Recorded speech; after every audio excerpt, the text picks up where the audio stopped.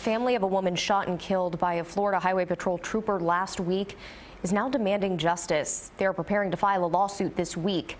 CBS 4's Amber Diaz has more from the Golden Glades Park and Ride in North Miami-Dade, where the shooting happened. What's helping you get through this? Her kids. Her kids. For Alfonso Wright Jr., it seems like every day is harder than the last. His sister Latasha Walton was shot and killed last week by a 26-year-old Florida Highway Patrol trooper. She was just 32 years old. My sister was dead 12 hours before we found out. It was 7:30 Tuesday night when FHP says two troopers were trying to pull Walton over for driving erratically.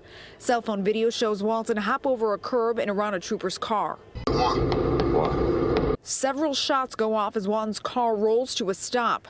FHP says the trooper, identified as Ronald Melendez Bonilla, feared for his life. She accelerated towards him, and he had no other choice, fearing for his life, to shoot the driver. But the family's legal representation says this case needs a criminal investigation into the officer using excessive force. It's one thing if he's going to justify the first bullet, but then how do you justify the second, and then the third, and then the fourth, and then the fifth, and then the sixth? I want to know how he was in danger for his life, and if the car was in front of him.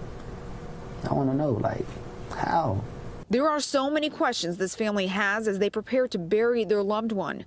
They're also preparing to fight for justice. I can't really sleep.